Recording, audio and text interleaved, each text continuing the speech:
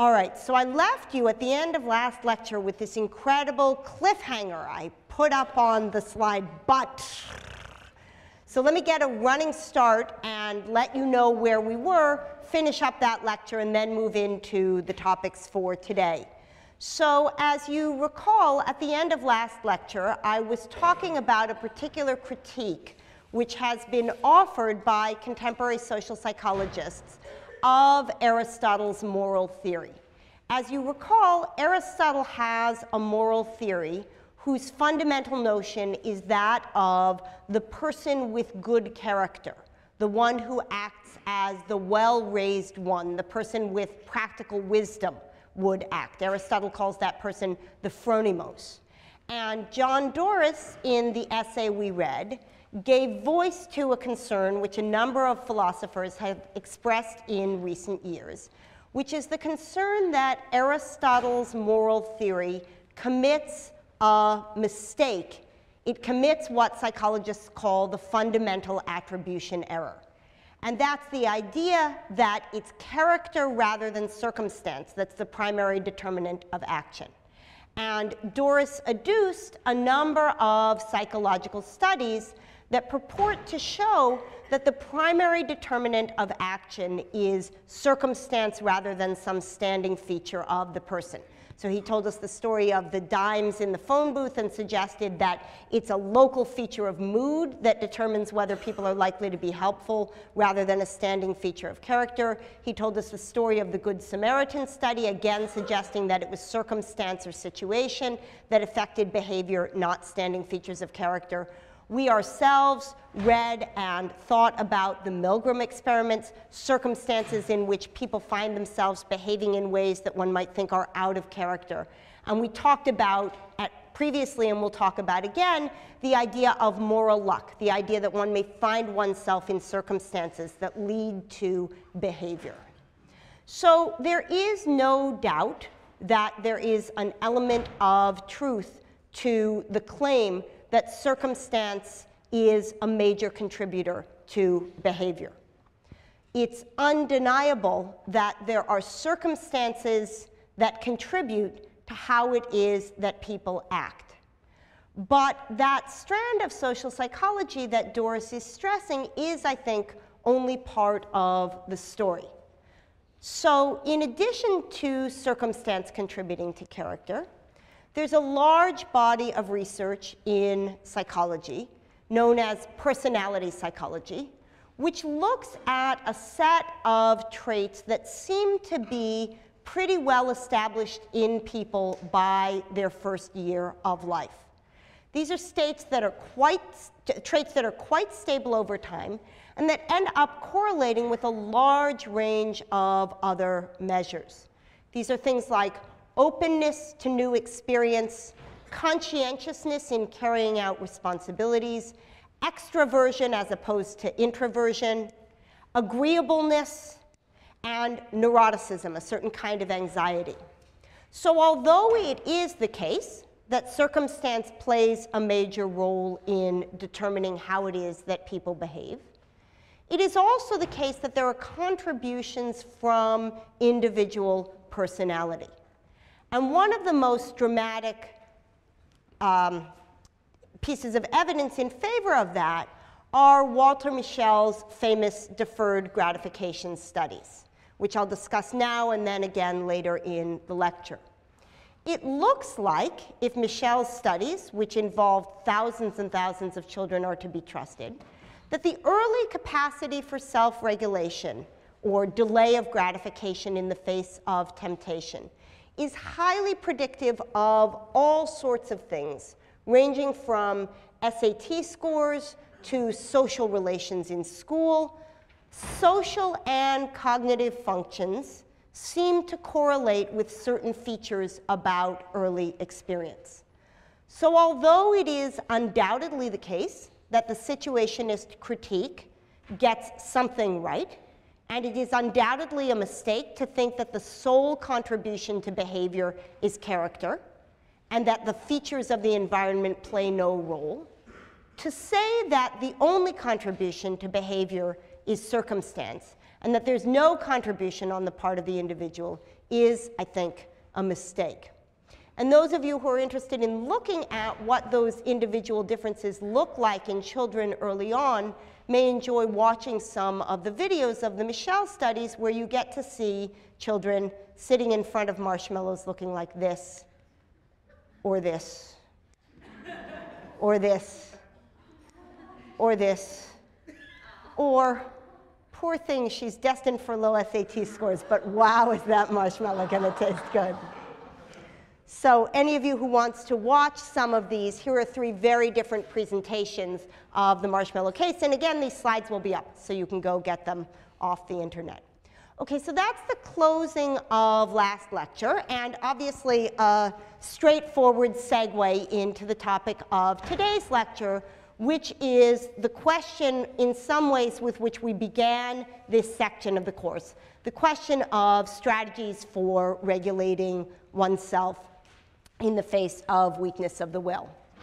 Now, what we emphasized in last lecture was Aristotle's picture of what it takes for someone to be virtuous. And Aristotle said that in order to be virtuous, you need to satisfy 4 conditions. You need to know what's the right thing to do. You need to decide to do that thing because it's the right thing. You need to do so stably, and you need to do so in a way that doesn't cut against your inclinations. Those are the 4 features that are required to be virtuous on Aristotle's picture.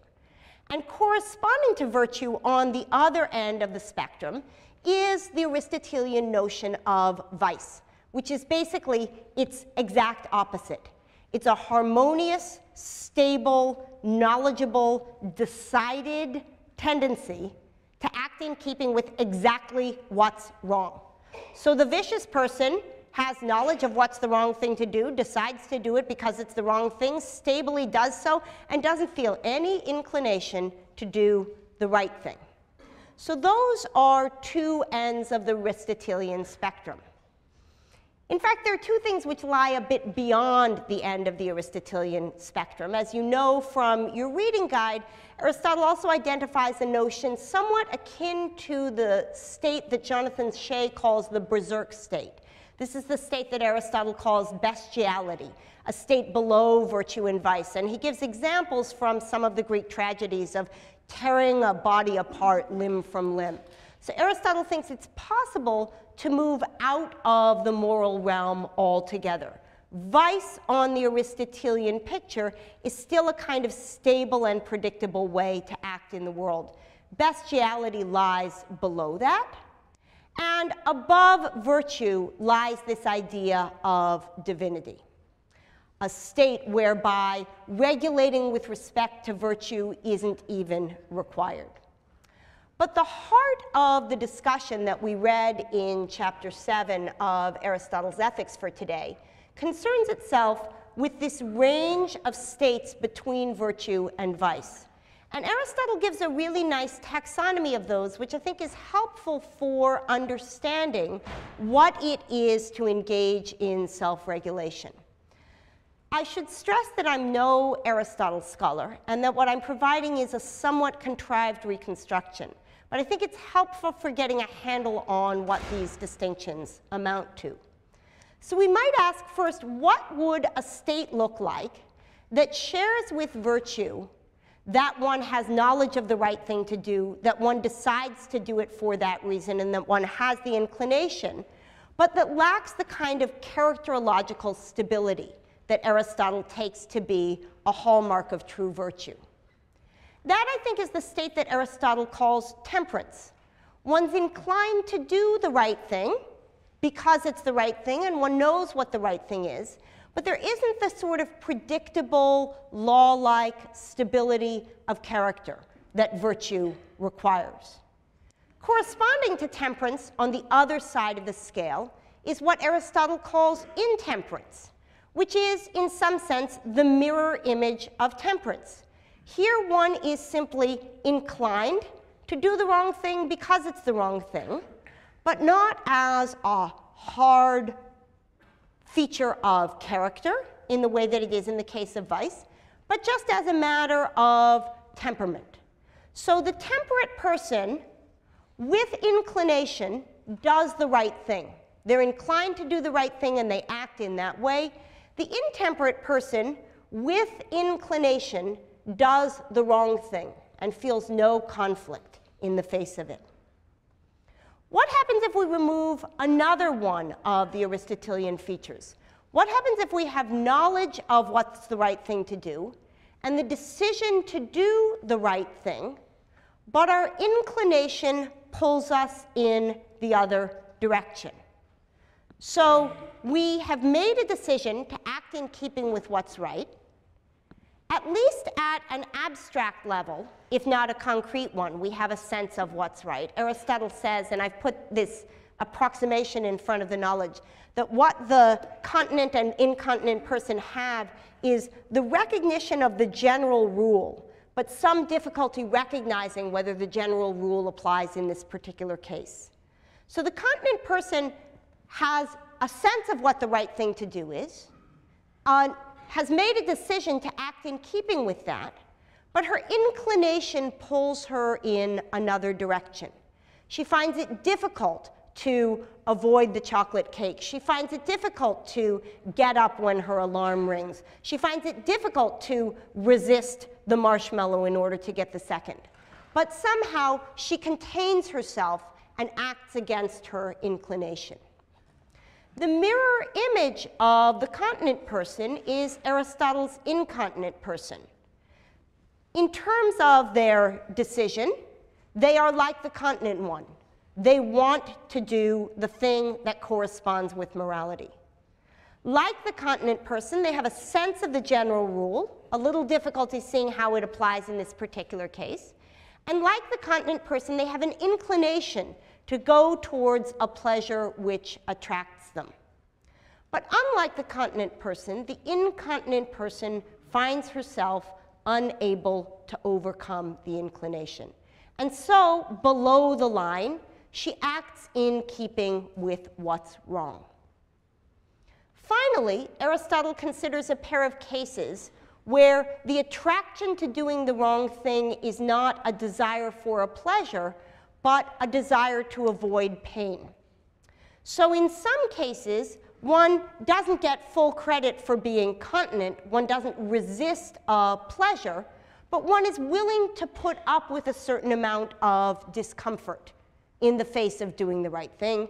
Aristotle calls that resistance, continence in the face of pain, and corresponding to that below the line is softness, incontinence in the face of pain, doing the wrong thing because one has given in to a certain kind of discomfort. So I put this list before you because I think it's not completely clear on a first read, or a second, or a third, or a fourth, through book 7 of Aristotle's Ethics, how carefully structured Aristotle's picture of the human soul and its strengths and weaknesses is. But I think that if we see it as a set of paired characteristics, each of which lacks or has certain of the features of paradigmatic Aristotelian virtue, then we can get a pretty clear sense of what the Aristotelian picture looks like. And I encourage you, armed with this framework, to go back to the text which we've been reading over and over in this class, the text at the end of book 1 and beginning of book 2 of Aristotle's Ethics, and try yet again to see what the picture of virtue is that Aristotle is concerned with. So what I want to do in the remainder of the lecture today, and we're going to need our clickers pretty soon, is to talk about Aristotle's idea of incontinence. What it is to be in a situation where one knows what the right thing to do is in the abstract, one's committed to doing the right thing, but one has an inclination that pulls in the other direction, and one gives in to that inclination. So I want to ask, by starting, to give you a choice. And let me say this is a real poll. I have here the money, right here in this envelope. And I have here, I'm not kidding, I have here a class list. And during the 10 seconds that you're answering this poll, I will close my eyes and select a name from the class list. So I'm asking you right now, you'll have 10 seconds once I start the timer to choose. What do you want? One of you is really going to get either $5 right now or $6 on Thursday. And it could be you. OK, so clicker's out. We have 10 seconds left.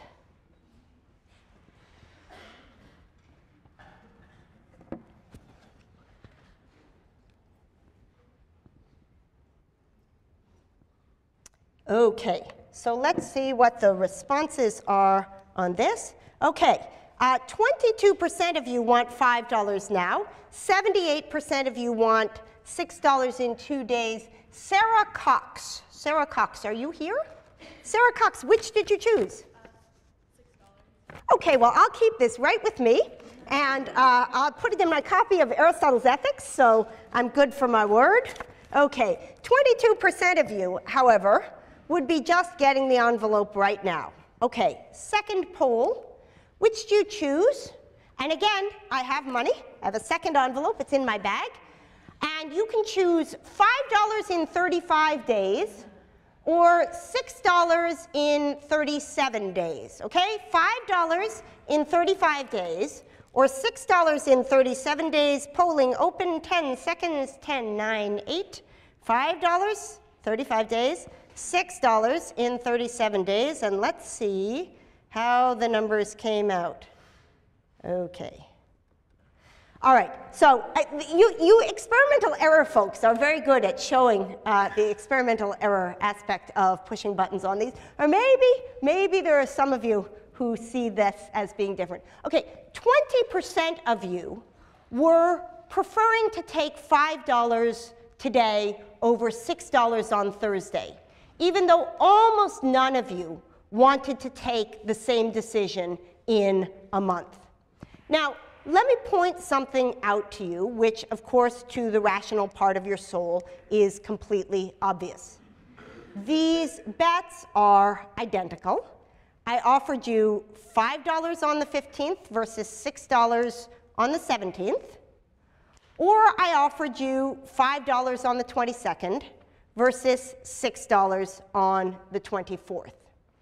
When it comes to the 22nd of March, 22% of you who gave different answers in these two cases, you will be in exactly the same situation with respect to the $5 and $6 that you are with respect to the $5 and $6 right now.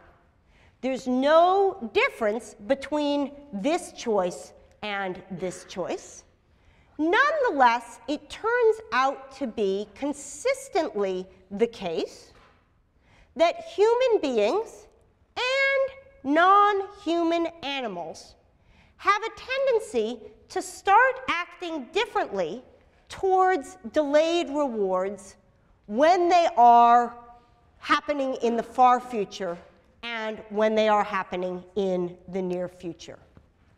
So for many decades, the psychologist George Ainsley has studied decisions that have the following structure. One has a choice between a smaller reward that one can get sooner, like the $5 as opposed to the $6, or a larger reward that one can get later. And Ainsley has studied this phenomenon in the context of human and non-human animals. And I'm going to read aloud a quote to you, which will be up on the slides on the website, that gives you a sense of what this phenomenon amounts to. Ainsley calls it hyperbolic discounting. And he says, people often, and lower animals always, discount the prospect of future rewards in a curve that's more deeply bowed than a rational exponential curve. So it's perfectly rational to discount future rewards if there's uncertainty involved, right? If I offered you $5 now or $6 in 20 years, it would make perfect sense to take the $5 now because your degree of uncertainty about whether you would get the $6 is sufficiently great with respect to your degree of certainty that you would get the $5. But the difference, I hope, between thinking whether you and I and this classroom are going to be around this Thursday as opposed to 3 weeks from now on a Thursday is trivial. Over a range of delays, continues Ainsley, from seconds to decades, there are pairs of alternative rewards such that subjects prefer the smaller, earlier reward over the larger, later alternative when the delay to the smaller reward will be short, right? Those of you who preferred $5 today as opposed to $6 on Thursday, but prefer the larger, later reward when the smaller alternative will be more delayed, $5 in 35 days versus $6 in 37 days, even though the time from the earlier to the later reward stays the same. The curves that fit the observed data best are hyperbolic. That is, they show value as inversely proportional to delay. So again, what happens is that for a period of time, A, the larger reward is preferred to the smaller one, right? That's you. It's in 37 days. It's in 36 days. It's in 35 days. It's in 34 days. All that time, you prefer the $6 2 days later to the $5 now, or to the $5 2 days earlier.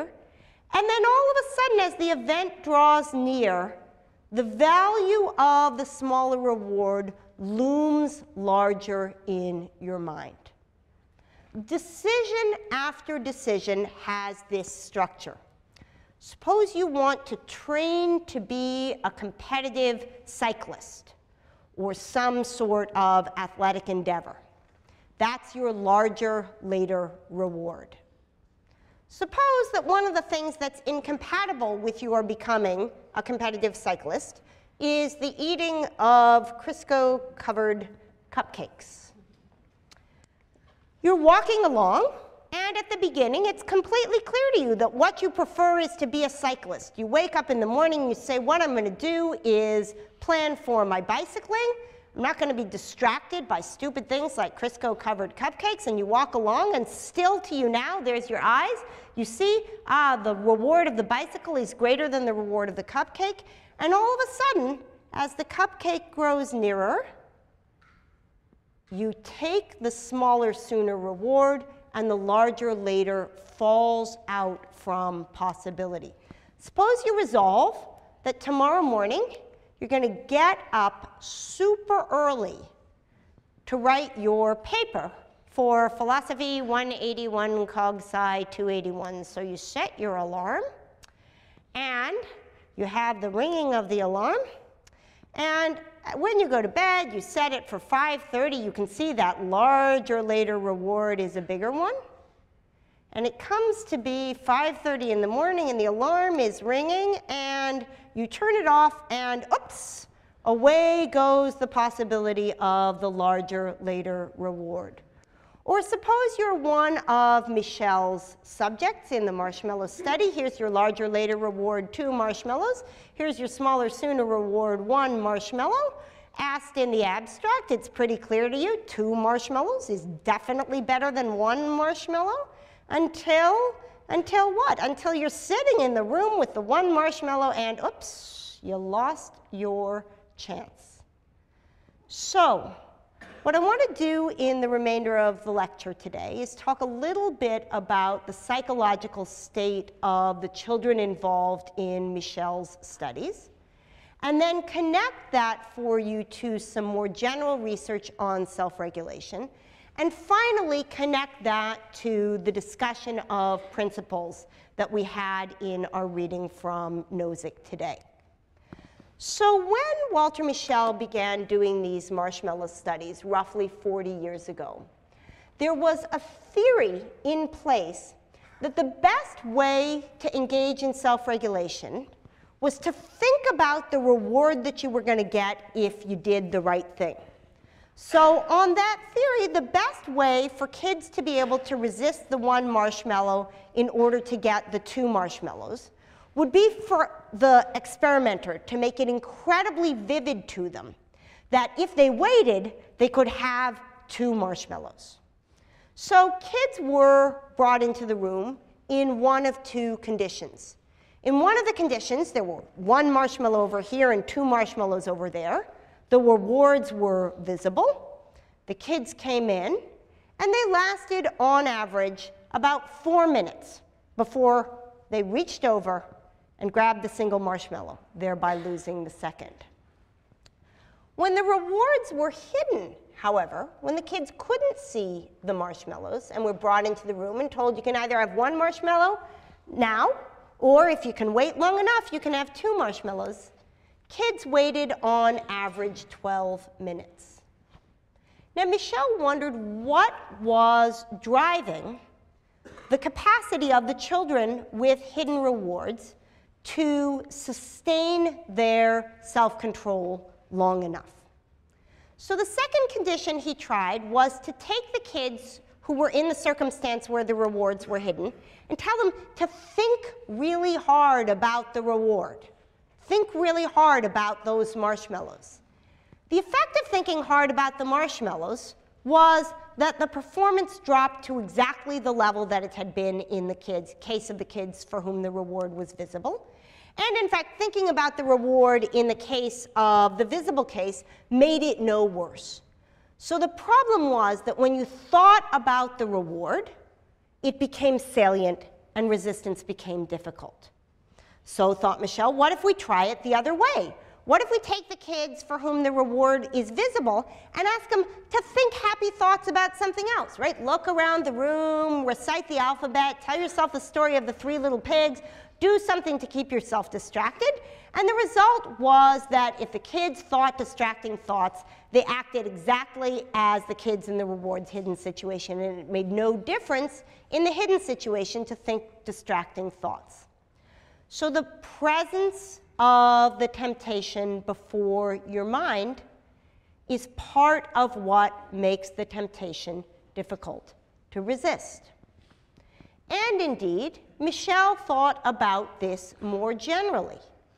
He presented kids with either a photograph or a real marshmallow, it didn't matter which, and asked them either to pretend that it was real or to think about its tastiness, think about how excellent that marshmallow is going to taste.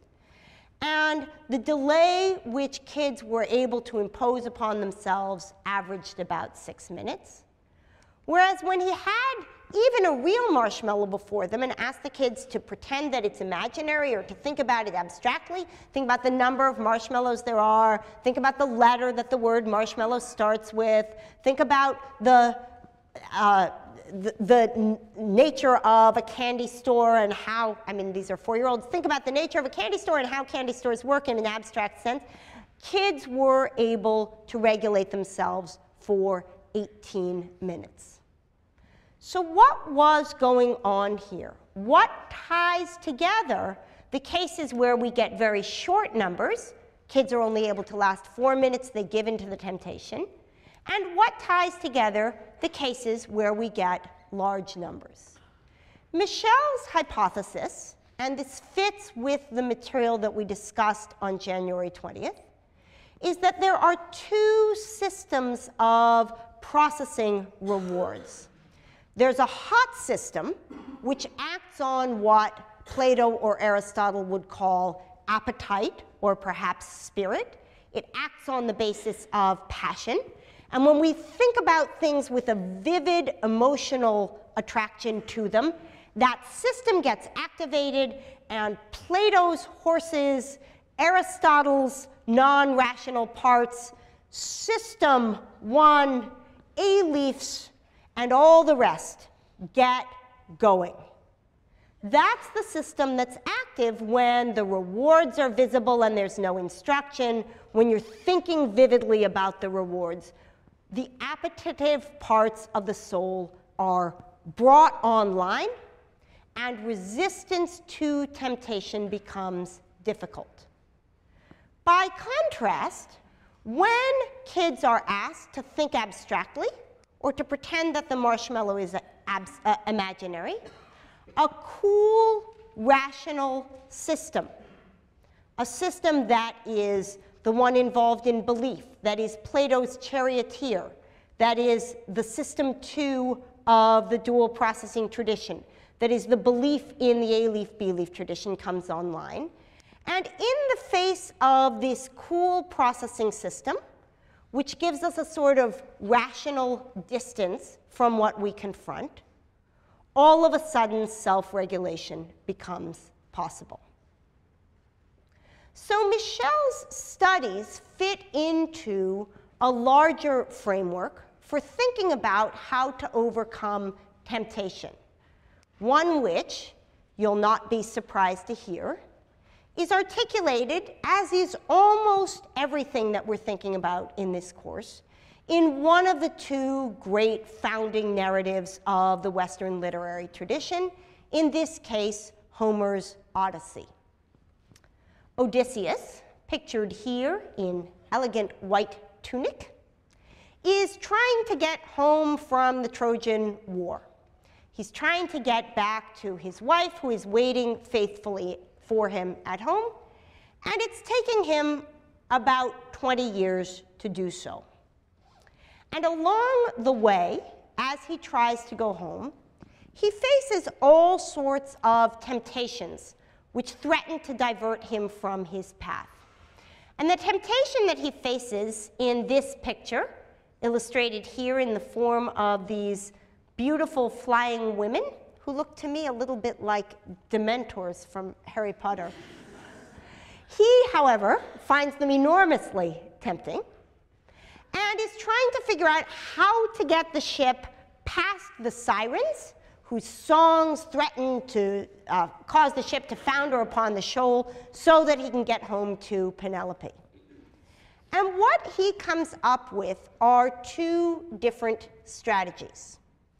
The first strategy he applies to his sailors. You will see that around the ears of each of them is cotton batting. He blocks their ears so that the apparent utility of the sirens is reduced for them.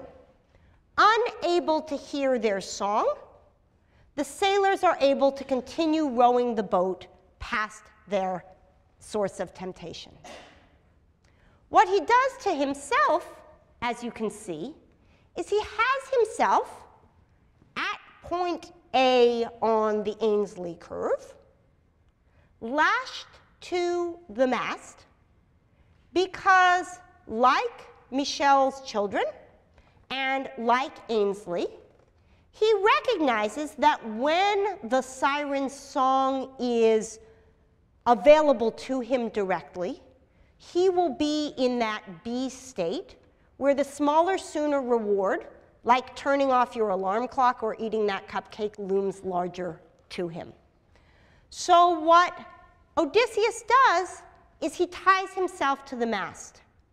Even though the temptation of the reward is evident to him, he has rendered himself unable to act on that temptation. And there is a tradition in the contemporary decision theory literature to use this metaphor of Ulysses and the sirens, Odysseus and the sirens, depending which translation you use of the name, to think about strategies for self-regulation. And it turns out that it's helpful, I think, to think about these strategies as falling into three categories. If you're trying to get past a temptation that has the structure that we've been looking at in this class, a smaller, sooner reward that, because of temporal discounting, looms disproportionately large in your decision structure, one way to get around it is by means of external constraints.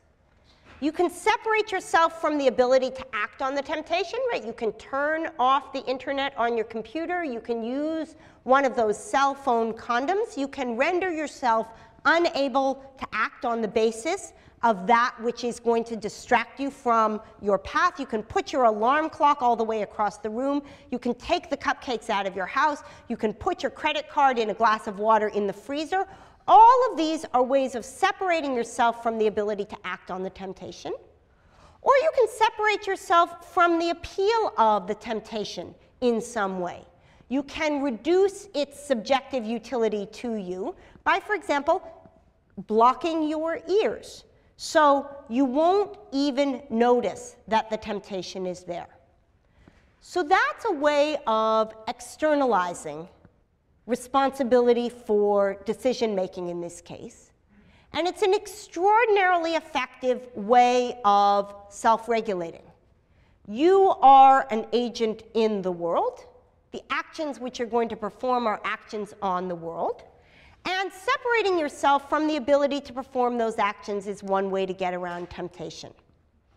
A second way to get around temptation, which we've discussed a lot in the last two classes, is by direct appeal to the spirited or appetitive parts of your soul. So you can manipulate incentive structures for yourself. You can make things, change the relative utilities of the various rewards. You can subject yourself to interpersonal pressures. Remember, we put the smiley faces on your computer so that the gaze of the eyes of others would help you stick to your tasks. Or you can cultivate habits, right? You can get spirit and appetite into line with reason by cultivating natural ways of responding to things. But the third way that you can get around temptations is the one which we haven't discussed yet, and that is by means of reason. And it is in this light that Nozick discusses the roles that principles can play in allowing us not to be incontinent. So Nozick points out quite generally that what principles do is they group actions by putting them under a general rubric so that linked actions are viewed or treated in the same way. If one takes on as a principle to be a vegetarian, then any act of eating meat is seen as a violation of that principle. Even if one thinks there are circumstances where eating meat might be the right thing to do, all things considered, what the principle does is to classify that act with other acts of eating meat so that the actions become symbolic of one another. Smoking a single cigarette isn't so bad, but smoking lots of cigarettes is.